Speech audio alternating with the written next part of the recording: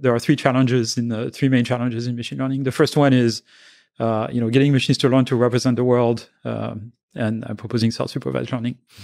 The second is getting machines to reason in ways that are compatible with essentially gradient-based learning, because this is what deep learning is all about, really. And the third one is something we have no idea how to solve, or at least I have no idea how to solve, is can we get machines to learn hierarchical representations of action plans? We know how to train them to learn hierarchical representations of perception, with convolutional nets and things like that, and transformers. But what about action plans? Can we get them to spontaneously learn good hierarchical representations of actions? Also gradient-based. Yeah, all of that needs to be somewhat differentiable so that you can apply sort of gradient-based learning, which is really what deep learning is about. So it's background knowledge, ability to reason in a way that's differentiable, that is somehow connected, deeply integrated with that background knowledge, or builds on top of that background knowledge, and then given that background knowledge, be able to make hierarchical plans in the world. So if you take classical optimal control, there's something in classical optimal control called model predictive control. And it's been around since the early 60s. NASA uses that to compute trajectories of rockets.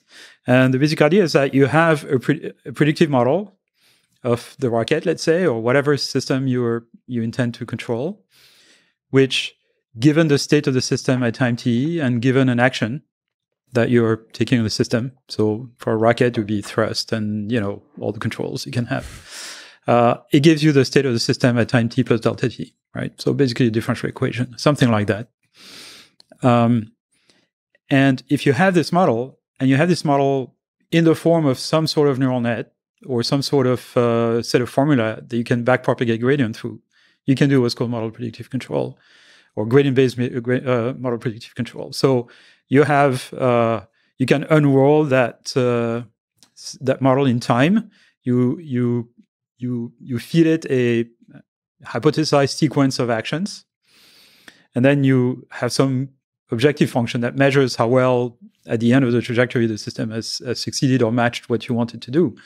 Is it a robot arm? Have you grasped the object you want to grasp? If it's a rocket, are you at the right place near the space station? Things like that.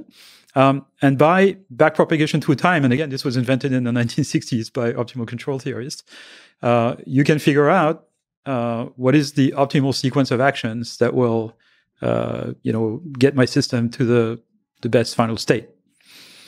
So that's a form of reasoning. It's basically planning, and a lot of planning systems in robotics are actually based on this. And you can think of this as a form of reasoning. So, to take the example of the teenager driving a car again, you have a pretty good dynamical model of the car. It doesn't need to be very accurate, but again, that if you turn the wheel to the right and there is a cliff, you're going to run off the cliff, right? You don't need to have a very accurate model to predict that.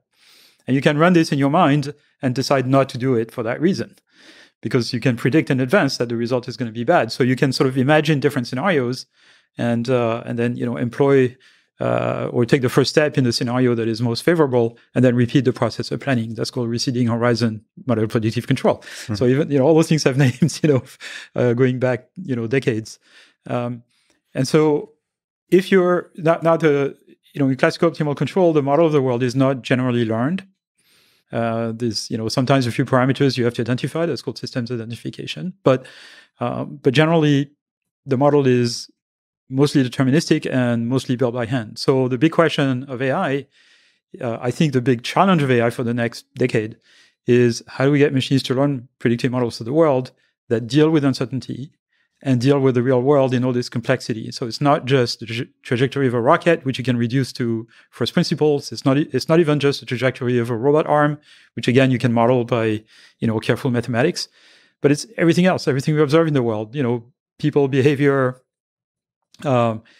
physical systems that involve collective phenomena like water or trees and branches in a tree or something, or like complex things that humans have no trouble developing abstract representations and predictive model for, but we still don't know how to do with machines. Where do you put in in these three, maybe in the planning stages, the game theoretic nature of this world, where your actions not only respond to the dynamic nature of the world, the environment, but also affect it.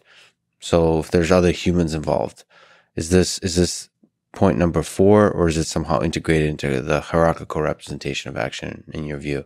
I think it's integrated. It's just that now your model of the world has to deal with, it just makes it more complicated, right? The fact that humans are complicated and not easily predictable, that makes your model of the world much more complicated, that much more complicated. Well, there's a chess. I mean, I suppose chess is an analogy. So Monte Carlo tree search. I mean, right. There's a I go, you go, I go, you go. Like Andrej Karpathy recently gave a talk at MIT about car doors. I think there's some machine learning too, but mostly car doors. And there's a dynamic nature to the car, like the person opening the door, checking.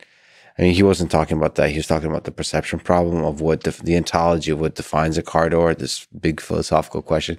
But to me, it was interesting because, like, it's obvious that the person opening the car doors, they're trying to get out, like here in New York, trying to get out of the car. You slowing down is going to signal something. You speeding up is going to signal something. And that's a dance. It's a asynchronous chess game. I don't know. So it feels like... it's not just, I mean, I guess you can integrate all of them into one giant model, like the entirety of these little interactions, because it's not as complicated as chess. It's just like a little dance. We do like a little dance together, and then we figure it out. Well, in some ways, it's way more complicated than chess because it's continuous, it's uncertain in a continuous manner. It doesn't feel more complicated. But it doesn't feel more complicated because that's what we've evolved to solve. This is the kind of problem we've evolved to solve. And so we're good at it because, nature has made us good at it.